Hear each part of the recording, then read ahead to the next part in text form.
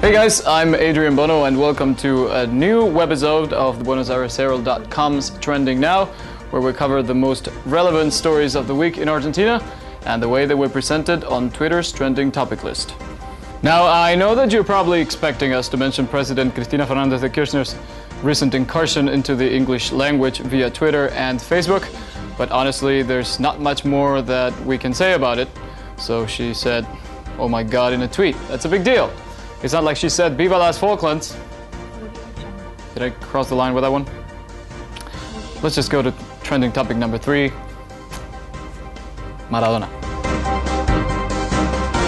That's right, the best football player in the world, at least according to those who care about that stuff, is making waves again after he recently came out in favor of Cristina after meeting with her in Abu Dhabi and having an asado with the presidential staff while she's touring the Middle East.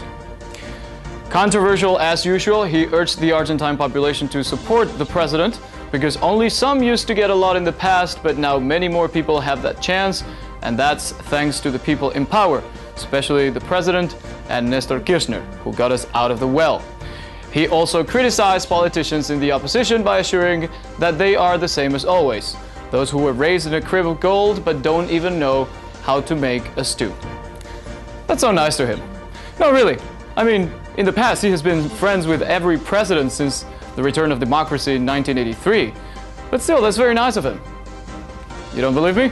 Here, take a look.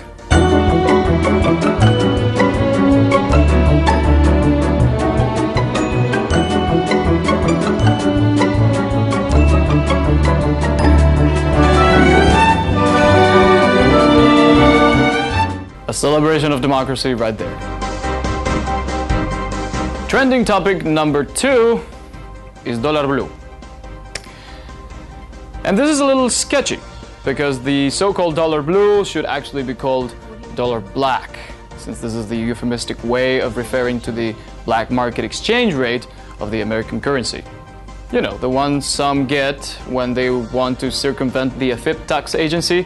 That's illegal, you know. Anyway, the dollar blue exchange rate, wink wink, reached 7.5 pesos this week, which represents a 10% increase since the beginning of 2013 and a 51.2% difference with the official exchange rate currently at 4.9 pesos.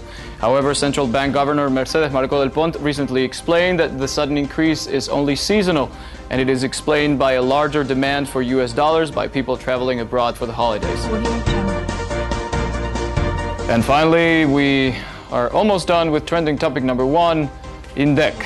As probably many of you, or none of you know, the INDEC is the national statistics agency that measures inflation. It has also become somewhat of a controversial figure in the last few years after accusations of cooking up inflation numbers. The reason why it trended this week is because, according to recent inflation data published by the INDEC, 2012 saw a 10.8% inflation. This, of course, is still far below independent estimates of about 25% that put the country's inflation rate as the highest in Latin America. So as usual, it is up to you to believe whoever you want to believe. And as the president is under pressure from the International Monetary Fund to improve the country's widely discredited inflation data, the IMF is scheduled to meet later this month to discuss Argentina's progress. Now, I'm sorry that this week it was mostly depressing news about the economy, but it's the summer, which means that it's slow news season, so there's nothing I can do. Maybe we should have focused on the president's tweets in English as I recommended, but I guess that now we're out of time, right? Yes, we're out of time.